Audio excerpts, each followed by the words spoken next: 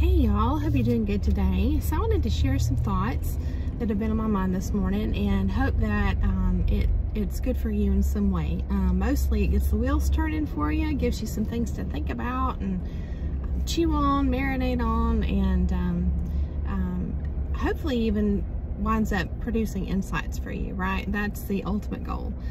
Because insights are like realizations that you can then apply actions to and then have real good changes in your life. So not like real good, but real and good changes in your life. So that's the plan.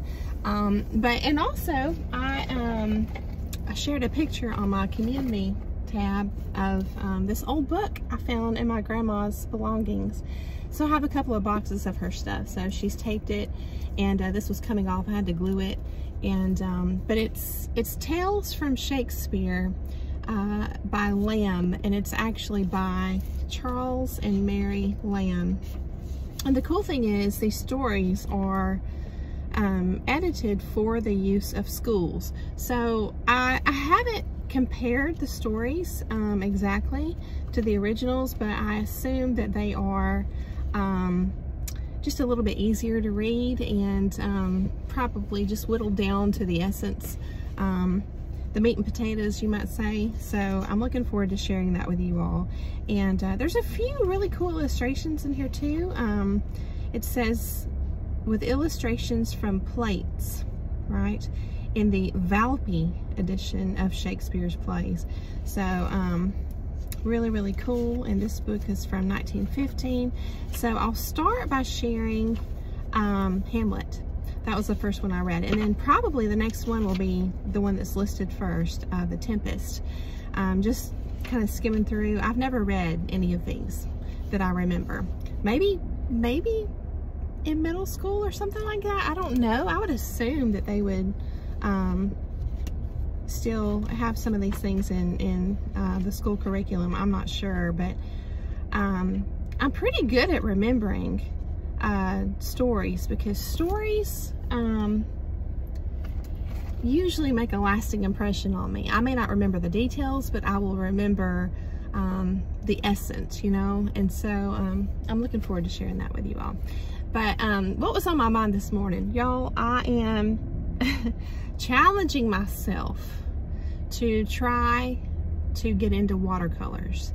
And on one hand, you might say, depending on what your desired outcome is, right? That's really the whole of it.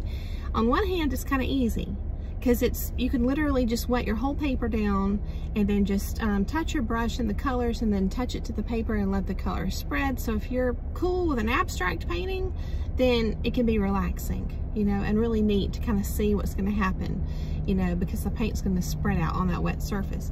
But if you're trying to create something specific, that's where it's hard, because you don't have as much control over the paint, right? And so to try and allow it to do what it's supposed to do, right, hence the name watercolors, and yet simultaneously control it, that to me, that's a huge challenge. And so that's what I've been doing. And here's what's funny. I had this realization this morning. Late last night, I just felt like sitting up and having a late night snack and trying some more watercolors. So that's what I did. So I'm sitting there in my bed. I got all my paint spread out everywhere, and now I have paint in my bed. It's okay. But I thought, I'm just gonna create something out of my imagination, which is one of the things that I love to do when it comes to art, right? As opposed to like a reference photo, for example. So I'm sitting there and I'm like, I'm gonna paint some flowers, you know. And I had this in my mind because in real life, in my yard, you guys know, a time or two I have filmed from my swing, my wooden swing, and then back behind my swing I have some flowers and plants, bushes and stuff planted, right? Mostly wildflowers. But back behind that I have these string lights that are solar powered, hanging up on the fence. And so it's really pretty in the evening, you know, to see the the flowers and the plants that I have planted, and then see the lights back behind that. So what I did was I created, again, the best word I know to use in this case is the essence. I created the essence of this scene, and I'll share it with you all. And so what's funny about it is, as I was painting, the watercolors look very watercolory, you might say, in the background, right? But when I was going into the flowers and the moon and the leaves and all this, I found myself going back to my old way of painting that I'm used to with acrylics. And the way I used to paint was very kind of like in layers and just building up, and more of not a careful way of painting, but more of like just a fun approach. So I would just take my brush and I would just kind of layer on short strokes, and then I would get like a huge chunk of paint and I would just put that on there too as part of my short strokes, and it would build up and it would wind up having this textured effect. And they call it impasto painting. You can even use, some people use a palette knife and just scrape the paint up and put it on the canvas like that and leave it. And it dries, you know, flared up, you know, stick it up off the canvas. So I love this. I love this. I love to look at impasto style paintings, and I love to make them. And so I found myself doing this with my liquid watercolors. So there's a whole lot more paint than water, in other words, right? Not hardly any water.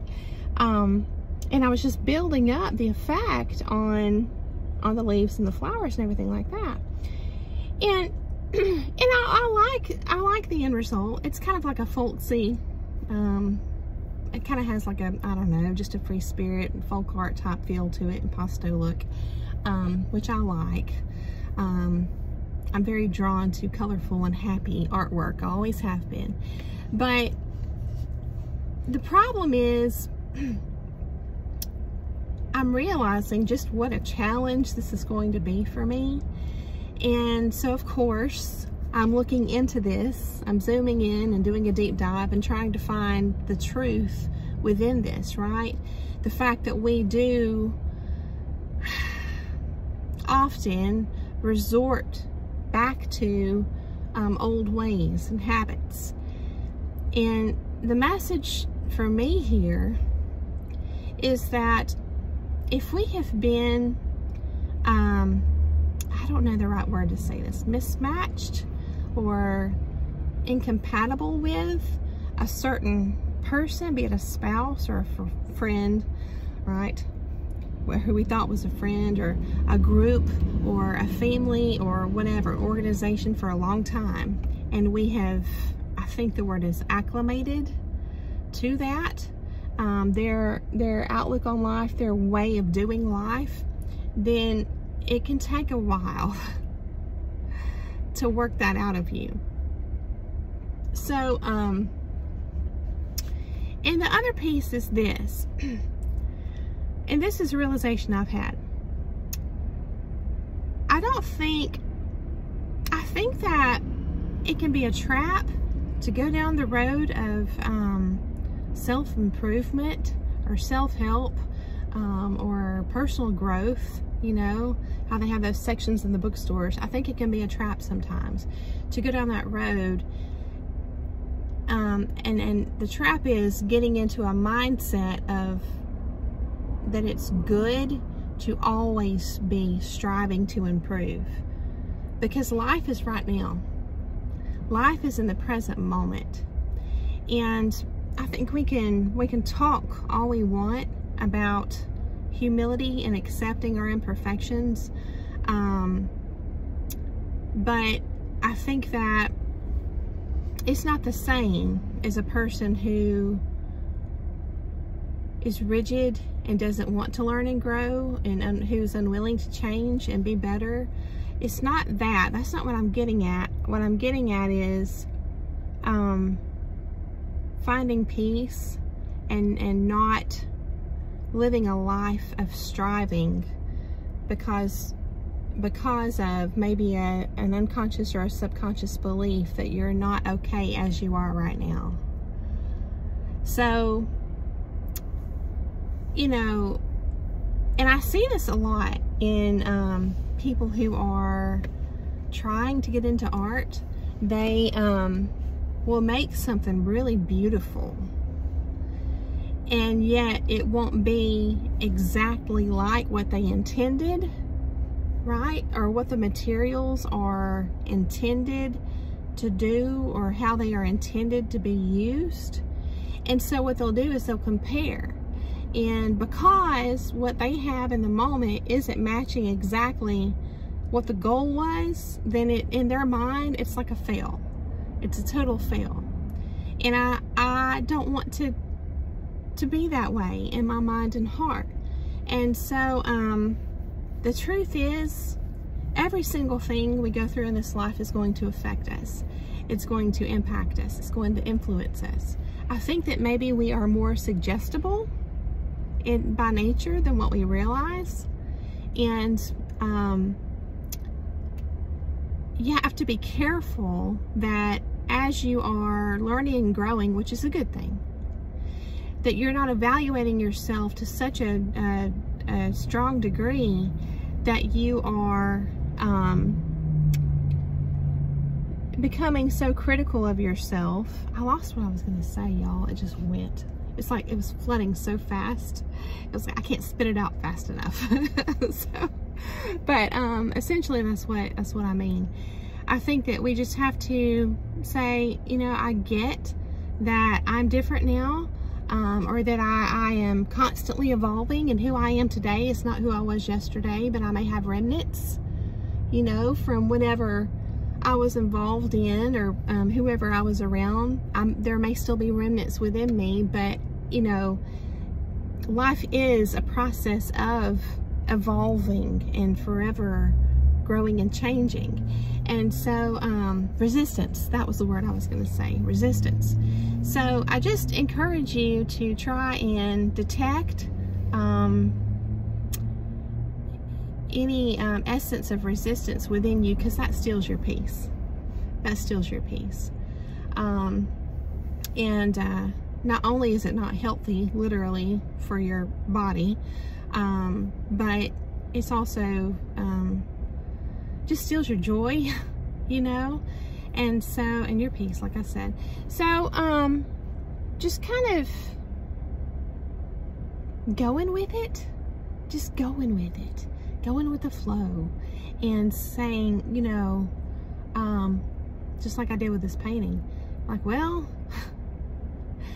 it doesn't really even look like a watercolor. It looks like an acrylic on paper, you know, but it's okay. It's okay. I like it, and I had fun. And there's a whole philosophy or an approach to art called art for art's sake.